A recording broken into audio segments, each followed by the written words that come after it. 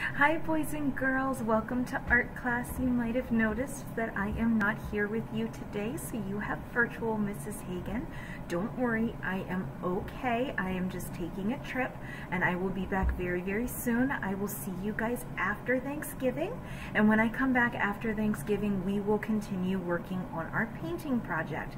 Today you are not working on your painting project. Sorry dudes, I want to work on it with you. I don't want to miss any of it. I will see you when I come back, and we will work on that then. Until then, we are going to have some fun, and today you are going to learn about something called non-objective art, which means that it's not going to be a picture of anything.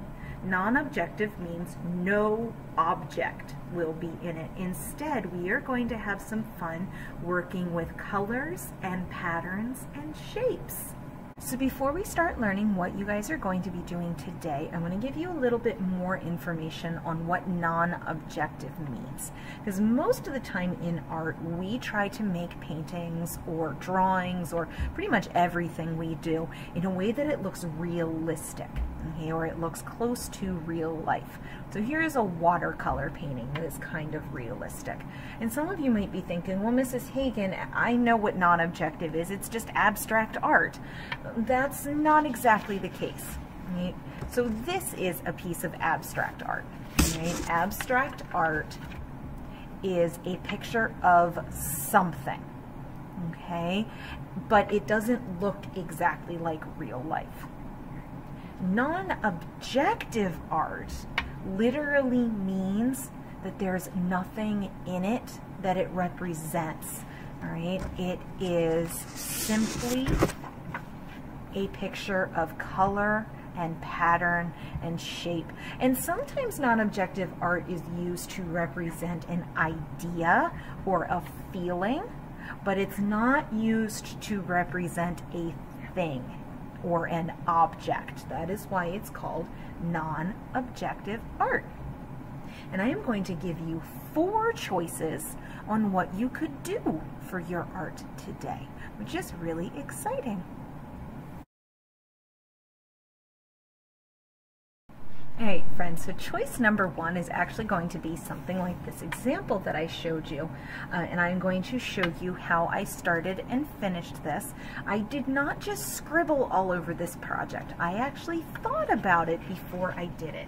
I'm going to turn to a new page in my sketchbook. If you guys wish to, you can use your sketchbooks today, or you can just use a regular piece of paper. Either one is okay. And to start the first choice, you want to pick a color, or maybe more than one color. And you're just going to start by shading in a part of your paper. All right, in my first one, I just made it go all one way. This time I'm going to make it a little bit wiggly. And you're just shading in that area. Then you can make a pattern inside that shaded area. Now look, make sure that you shade and you don't scribble. There is a difference between shading and scribbling. Shading fills in the whole space. Scribbling would have great big white spots, and I'm sorry that it's a little hard to see on my camera, guys. Right? So then you can start adding some shapes inside the shaded part. I'm doing circles, and I'm going to let them change sizes where this kind of changes sizes. But you could do triangles, you could do rectangles. It's whatever shapes you want to. And then I'm going to start putting some lines in between the shapes. I'm going to do a zigzag line, but you could do a straight line. You could do a curvy line.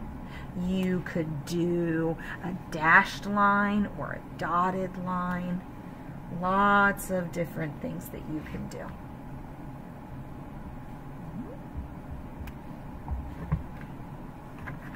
And then I start moving outside of this area. I could choose to do more shapes outside this area.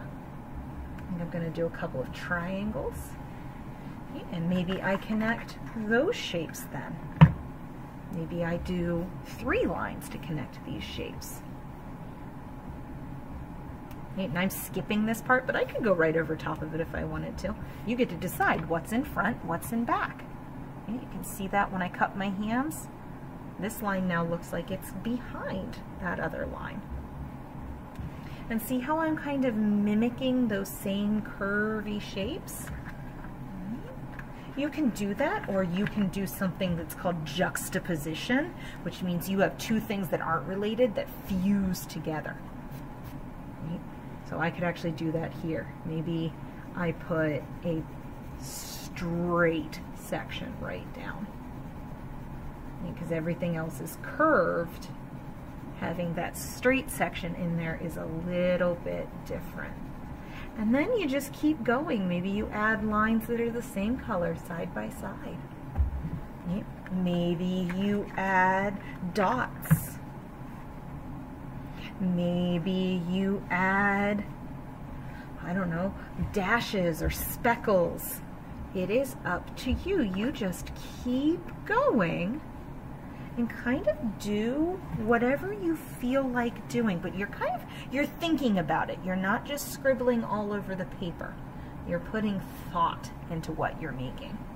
And so I'm making these dots follow this. And you just keep doing whatever feels right. And that is choice number 1.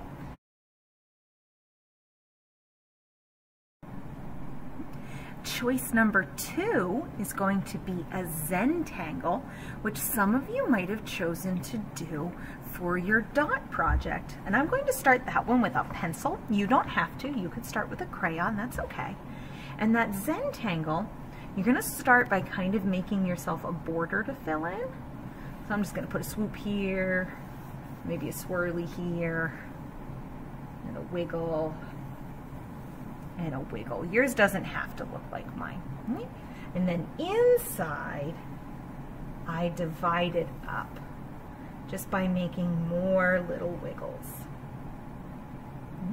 And then the fun part comes in. You get to take your crayons and you fill in each space with a different pattern, and you could use different colors on each of your patterns.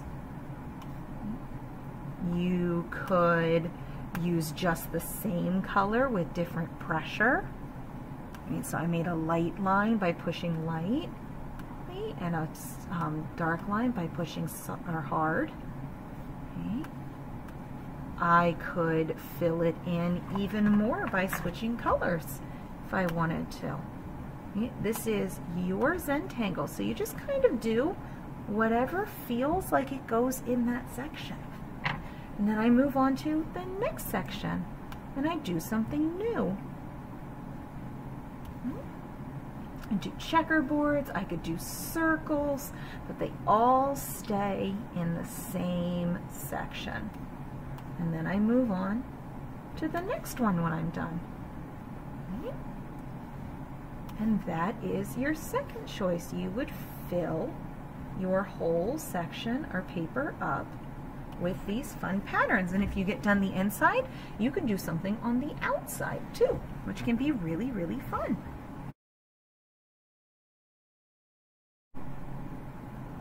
Your third choice is a tie-dye.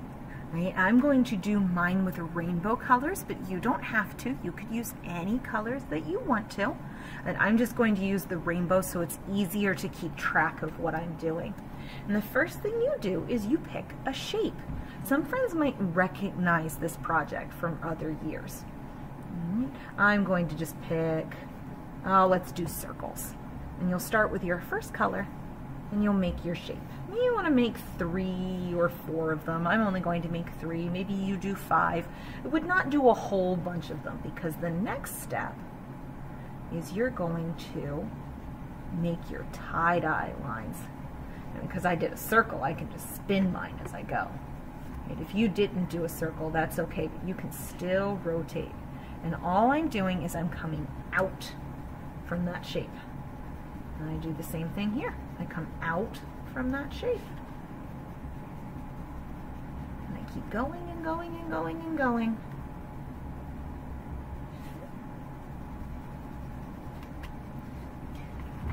And it's kind of soft, and that's okay.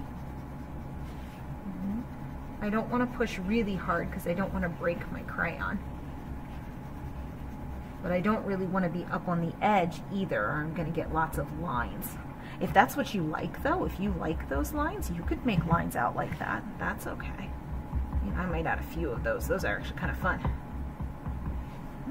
And then you move on to your next color. And you overlap just a little bit and you keep going. And then when I went the whole way around these shapes, I'd move on to my next color. And if you wanted to make a pattern and repeat, you could. And you can also go in your shapes.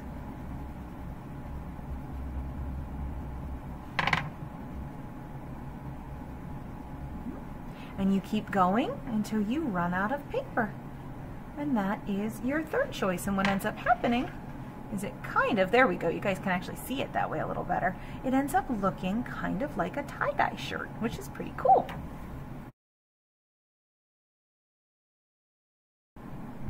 Hey boys and girls, and your last choice today is something that I call the wiggle worm, because it kind of ends up looking like a whole bunch of little caterpillars together. And to do this one, you're just going to start with that pencil like you did for your Zentangle, and you're going to divide your paper up by making just 2 lines. So it's like a curvy plus sign. And then you pick a color. It can be any color. And you're going to make bumps down that line. So I'm following that line I made.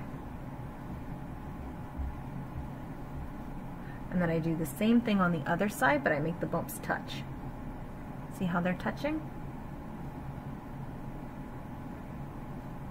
And then I do all of the lines.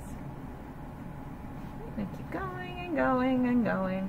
And they can be big bumps, or little bumps, or medium bumps.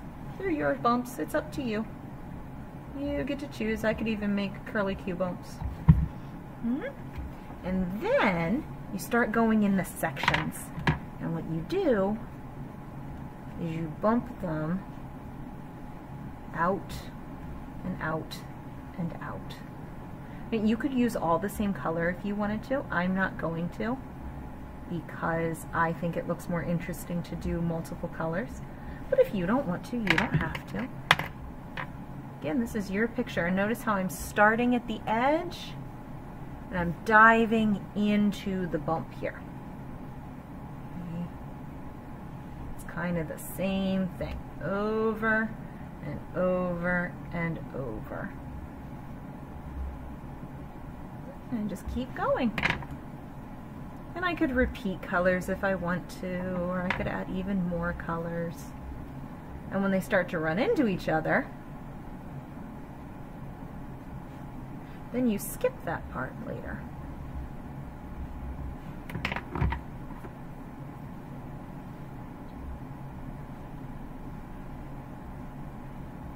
Right, so right here, these two are touching. So now when I do this inside part, I only go up to that line and I stop. And see how it kind of looks like the outside of a caterpillar? And then on this side, it'll do the same thing. It'll come out and go the other way. So I'm going to finish this section, and then this one, and then this one, and then this one, and then I'm done. I hope you guys enjoyed learning about those 4 different ways to make a non-objective piece of artwork. Obviously, those are not the only 4 ways that there are out there, but those are some choices that you have today. You guys can pick 1 or more of those to do, and you can do them in your sketchbook like I said earlier, or you can do them on a regular piece of paper.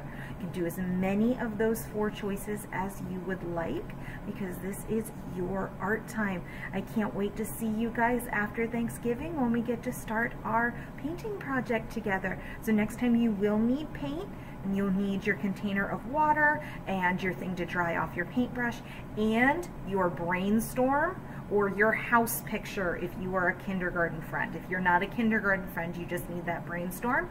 If you are a kindergarten friend, you don't have a brainstorm, but you have our house pictures. All right, guys, I will see you after Thanksgiving. Have a great break. See you later.